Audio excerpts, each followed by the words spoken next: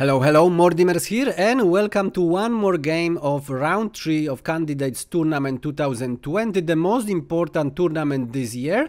And this is the picture from the game I would like to show you. So a very nice handshake, and as you see there is no any unnecessary and strength gymnastic moves needed, so players just handshake.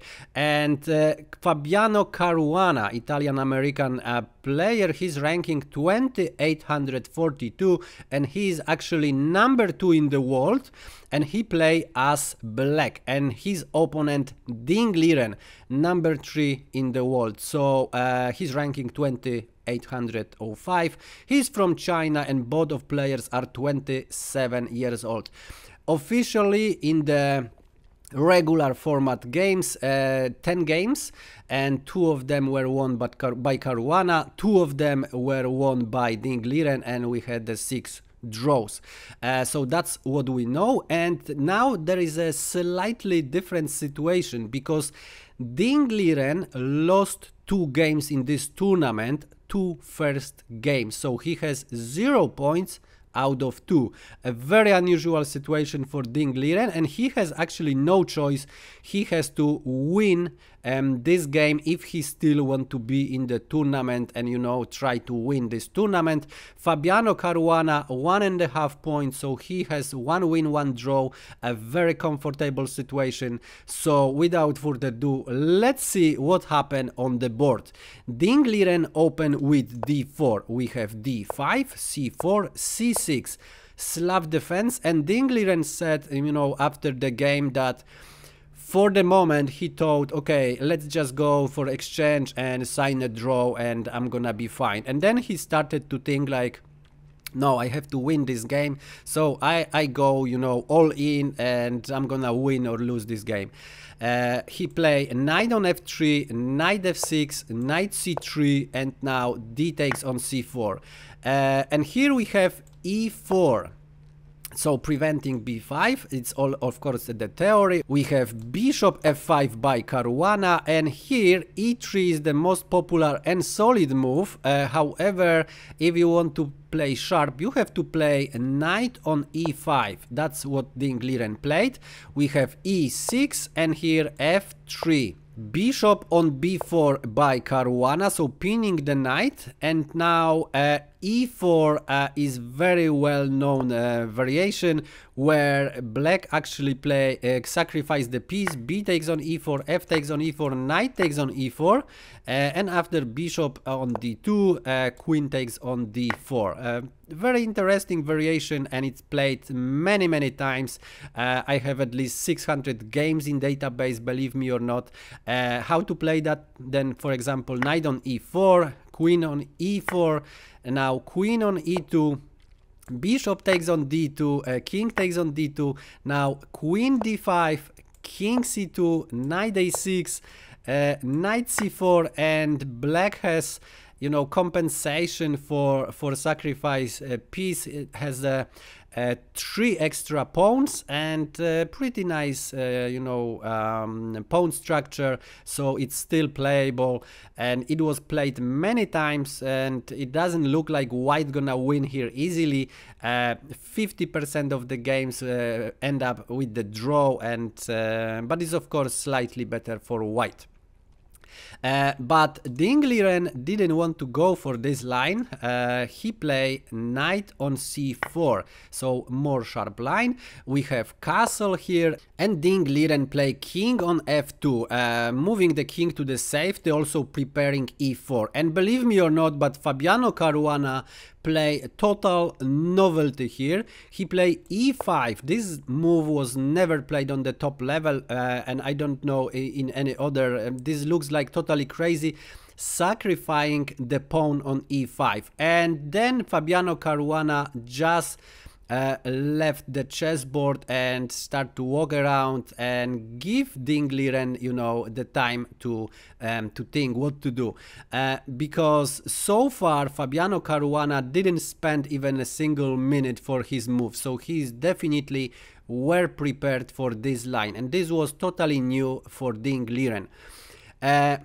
He of course can go for something safe like d takes on e5 and knight have to move, so knight f on d7 and then e4, kicking the bishop, bishop e6, g3, playing something against this unpleasant queen h4 move, queen e7, king g2, and now bishop c4, and then knight can take the e5 pawn. Bishop e2, because bishop was under attack, and that position would be pretty drawish with the very well-known structure of pawns 4 against 3 and 3 against 2 with one open file. Very difficult to, you know, win the game like this. This is why after 15 minutes of thinking, Ding Liren play knight on e5. So he play very risky, and now bishop on c2, so another interesting move by Fabiano Caruana. Now of course Ding Liren can take this bishop, and after taking just equalize the game. Queen on d4 with check, e3, queen on e5, and this is just equal, so nothing special. This is why here we have queen on d2, and Ding Liren say, okay, what you have here? The problem is Ding Liren already spent you know, 30 minutes of his time, so he has to be quite careful. We have c5 by Fabiano Caruana, and then after another 15 minutes, Ding Liren play d5.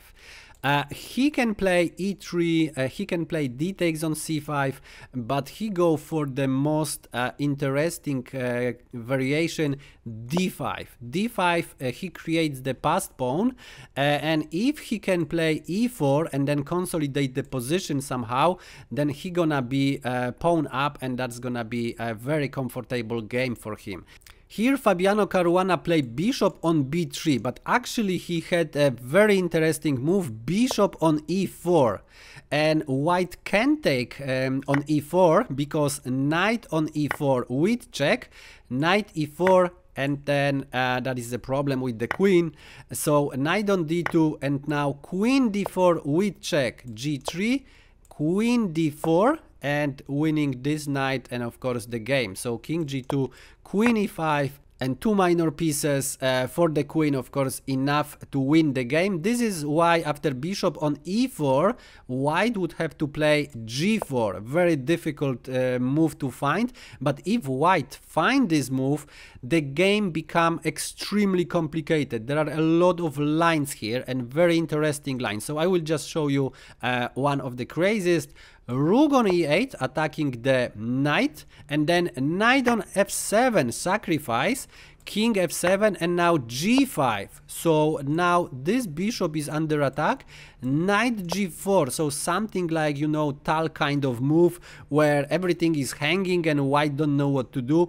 And interesting that taking the bishop or taking the knight, losing the game.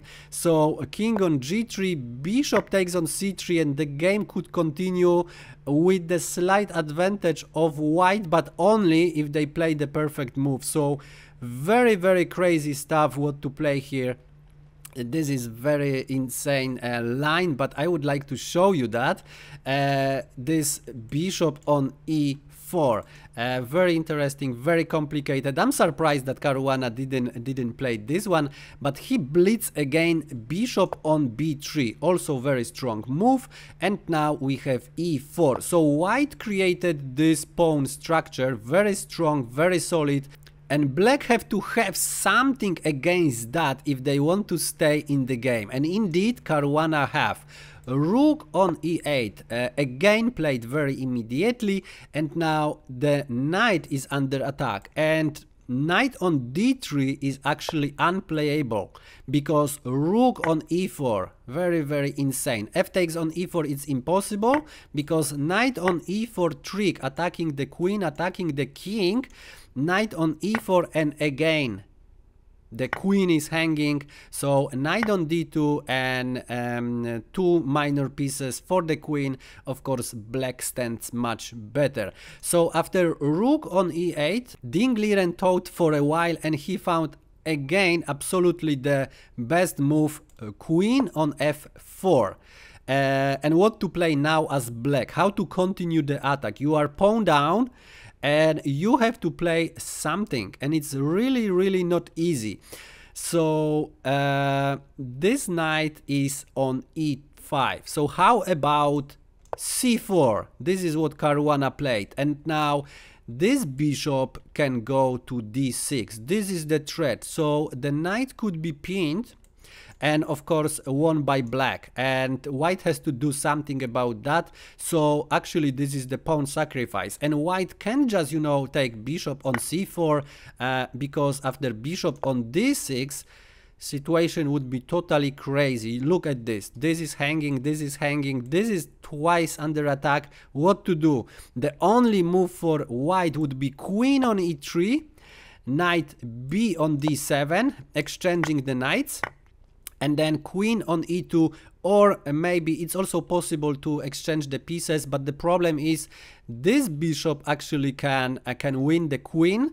A very complicated line. It's also possible to play, but more safe would be probably queen on e2, bishop on c5, king f1, bishop on c4, queen on c4, and very complicated game. White of course have two extra pawns, but queen h4 is coming, a very annoying move. Then f5 is coming, and this king can be very vulnerable here, especially with the bishop watching at this diagonal. So knight on c4 was played by Ding, safer approach, but it's still very complicated. We have knight b on d7 by Caruana, bishop on e3, very important move, placing the bishop in front of king, because this diagonal can be very vulnerable. And now very silent move, knight on f8 with the threat knight g6. And then attack on the queen, and the queen don't have many moves to do, so white have to be very careful. Ding Liren after a while found the move bishop on d4, so making a space for the queen to retreat here or maybe here, and now knight on g6 as planned. And here Ding Liren thought for a while, and if we ask our silicon friend what to do now, then queen on c1 is the best move. But totally it looks like a very unnatural move, but it looks like this is the best. But the lines are so complicated, so I just show you. Watch at this. Knight on e4, and now white has to decide what to do. Knight on e4, it actually doesn't really work, because now queen on d5 attacking the bishop, bishop on e3 retreating, but now rook a on c8 attacking this knight for the third time, and only two defenders so far. So knight e on d2, but it actually doesn't work. Bishop on c4, bishop on c4, and now bishop on d2 with attack on the queen and on the bishop on e3. Pretty crazy stuff. So white has to decide something. So for example, queen on d2 is possible, but much better is bishop takes on d5. Now bishop on e3 with check, queen on e3, and it looks like, you know, whites are fine. But now rook on c2, king on g3, and now rook on e3. And this position is probably a draw, because the pawn structures are symmetrical and very difficult now to win. However, after knight on e4, white could play f takes on e4, but it's also a lot of calculations here. So for example, rook on c8, placing the rook on the open file and on the same file with the queen. So knight is under attack twice, so and defended only once, so white have to do something. Knight on d2, and now bishop takes on d5. Pretty crazy line, because e takes on d5 doesn't work. It's actually losing the game, because queen on h4 is coming, g3, queen on d4 with check, and black is just winning. Very easy win here.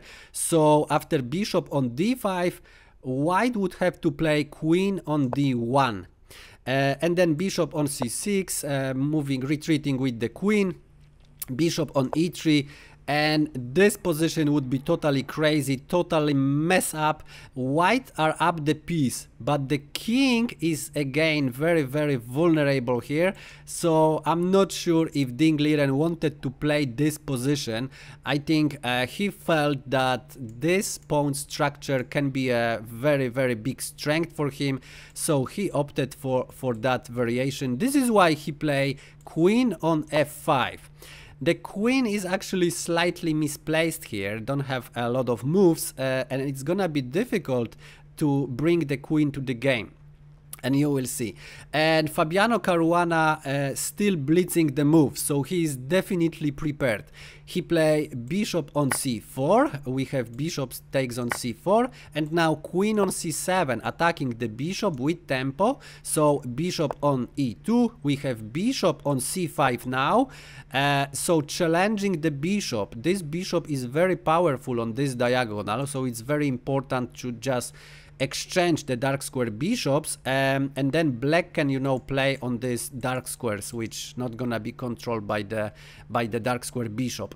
We have bishop takes on c5 by Ding Liren, and here Caruana started to think first time, you know, for the 15 minutes.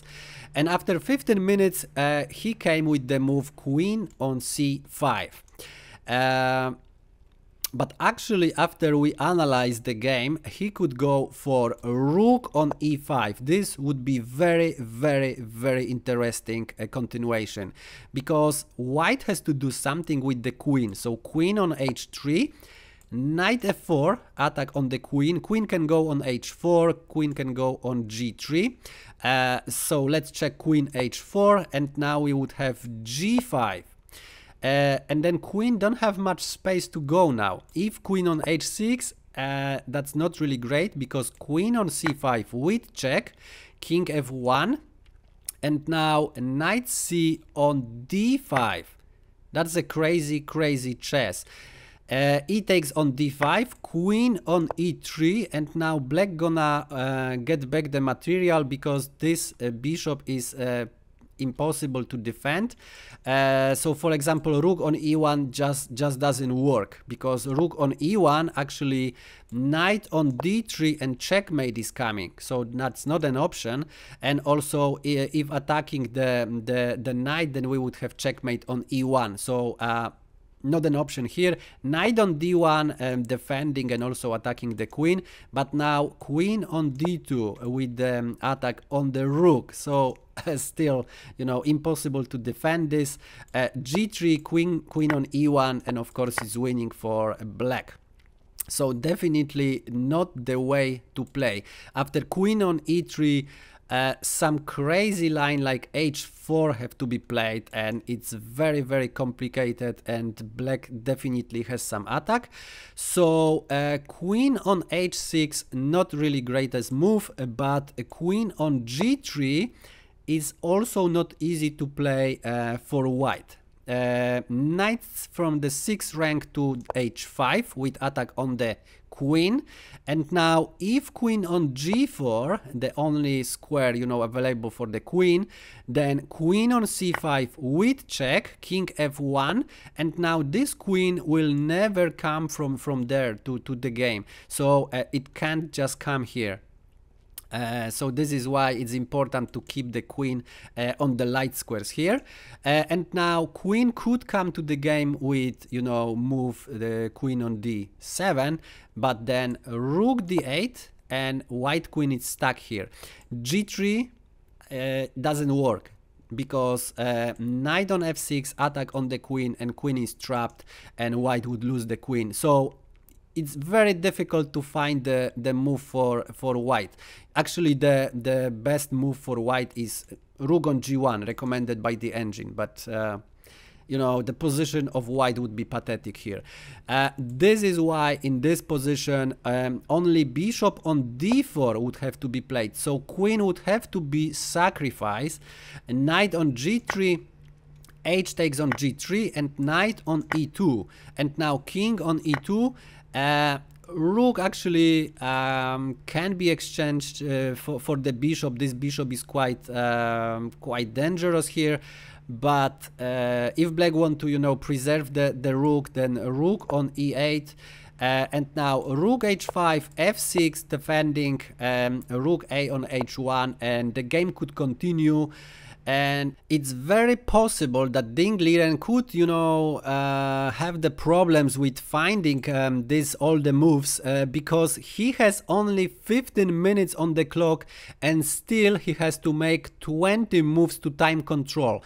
Totally incredible stuff, because Caruana spent only 15 minutes and still have 1 hour and 30 minutes on his clock. That's incredible.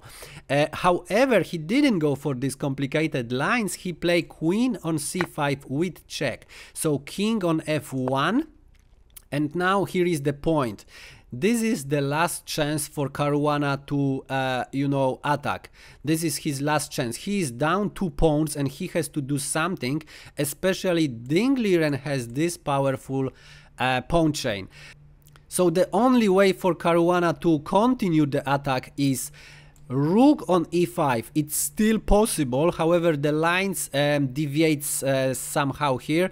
Not all the lines are possible, because now queen can go to h3, g3, f2 and, you know, challenge the queen. So that would be impossible.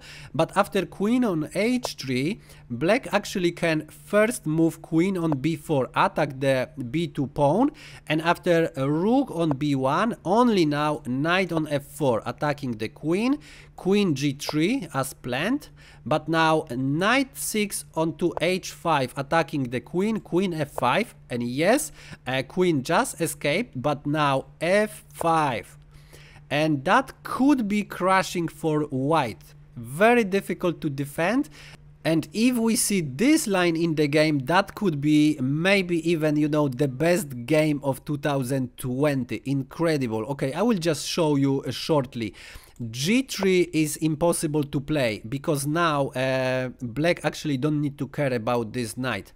F takes on e4, g takes on f4, and now knight takes on f4.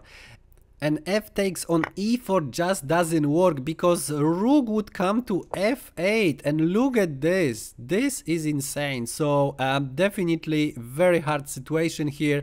After f5, g3 is impossible, and believe me or not, but the only move for white would be rook on d1, so leaving this pawn for black to take it. So queen on b2, and now queen on d4, activating the queen. And now knight on e2, exchanging the queens, playing rook on d4, and the position is equal again, but white could have the chances to win. Maybe they have slightly advantage because of this pawn, but if the pawn can be, you know, stopped, then black have advantage on the queen side. So it could be very sharp, very interesting game. However, for whatever reason, Caruana didn't think at all, and he played h6. He just spent a couple of seconds and he played h6, and this actually gives Ding Liren chance to consolidate. And he just played rook on d1, and that's changed the game completely. Now queen on b6 is already too late. Of course, attacking the b2, but b2 can be now faced with rook on d2, and now rook don't need to stay on b1. It's actually, you know, very comfortable, very active square on d2, and even queen on e3 was played by Caruana, rook on c2, and everything is fine with the position. Black have no chances to attack now. So a6, that was what played by Caruana. We have queen on h3 with the plan, of course, g3, and now queen can come to g2, f2, king move to g2, and that's all. That's the plan. And once white consolidate all the pieces, and there is no way for black to win, because extra 2 pawns such a strong pawns in the center. Of course, it's very difficult and unplayable for black. Caruana try. He played b5. We have queen on g3 as planned. We have b4 attack on the knight, so knight d1. Queen b3, now attacking the rook and attacking a4 pawn. We have rook on d2, and now Caruana win the pawn on a4, so he creates some advantage on the queen side, but it's definitely not enough. We have queen on f2 as planned. And now g3 is coming, queen on g2 is coming, so Caruana play queen on d7, so now g3 gonna be met with queen on h3, that was played in the game, and of course now not queen on g2, because queen, you know, would be very sad queen on g2, so first king on g1, now a5, and now queen on d4, centralizing the queen, and maybe more important, now f2 is available for the knight, so the queen can be kicked and the king can be moved to g2. So that's the plan. We have knight on h5, so Caruana tried to play something against that. We have knight on f2 as planned, queen on d7, and now f4. So the position of white is already consolidated. Now f5 is coming, e5 is coming, then d6 is coming, and black can do nothing. So Caruana just sacrifice the knight, knight h on f4, and after g takes on f4, knight takes on f4. So now he is down the piece, and he's still trying, you know, to play and find his chances. We have king on f1, queen on d6, and rook on g1 by Ding Liren. So now Ding Liren create the threat. Checkmate, of course, is a serious threat, so f6. We have bishop on b5, so developing the pieces with the threat, so always with tempo. So now bishop attacks the rook, so rook have to move to e7. We have b3 stopping advancing of these pawns, and now rook on f8. Here we have rook on c2, and this is move 41, so Ding Liren had already 4 minutes on the clock, and now he get another 50 minutes, so very comfortable situation, and he is up the piece, so he just staring on Caruana when he gonna resign the game, but Caruana still playing, so we can see how seriously, you know, he play in this tournament. In totally lost position, he still try to the end, you know, to play. We have knight on e6 attacking the queen. Of course, it can be taken because white would lose the queen. Queen on e3, knight on g5. Now Ding Liren h4 kicking the knight, knight on f7, and now rook on c6. Very active, attacking the queen. Queen have to be moved, so queen on b8. And now queen on c5, defending the bishop because bishop was attacked, but also attacking the rook. So very active moves only by Ding Liren. There is no time to, you know, to play passive moves in this situation. We have queen on d8. Defending the rook. The problem is now white can take another pawn on f6, and now two connected passed pawns, very powerful. We have king on h8, so now the rook is under attack, so Ding Liren move it to f5. We have rook on c7 attacking the queen, and simply bishop on c6, and look at the position of white. So this is pretty solid, defending each other. This pawn defends the pawn and the rook, and the pawn is also defended by the knight. Very solid, and of course rook and queen are, you know, still available to make moves. And also queen attacking a4. This is why Caruana play a4. We have b takes on a4, and now b3 creating the passed pawn, but it's without support, it's impossible to defend. So we have rook on g3, b2, rook on b3, placing the rook behind the passed pawn, and black has nothing to do here, but still we have knight on d6, we have rook on f8, exchanging the rooks because rook is under attack, of course, so exchanging the rooks, queen on f8, and rook on b2. Here we have queen on f4, so trying last tricks, you know, attacking the pawn on e4, trying to find some chances. But here Ding Liren play rook on b8 with check. We have king on h7 and now queen on c2. Now e5 is coming and it's very difficult actually to stop it. We have rook on e7 by Fabiano Caruana, e5 with check, and attack on the knight, so knight have to be moved to f5. And here we have queen on e4, inviting black to exchange the queens. Of course black don't want to do it, but also look at this position. I'm not sure if Ding Liren not trolling Fabiano Caruana, because now he's showing him, okay, look, this knight can do a very nice fork and win the queen, but actually the knight is pinned, so that's impossible to do. Black play queen on c1, we have king on g2, g6, so no more pin on the knight, and now we have a rook on b3. And in this position actually Fabiano Caruana resigned the game, and he resigned the game because he is the piece down and also 2 pawns down, so it's impossible, you know, to stop all these 3 pawns from advancing.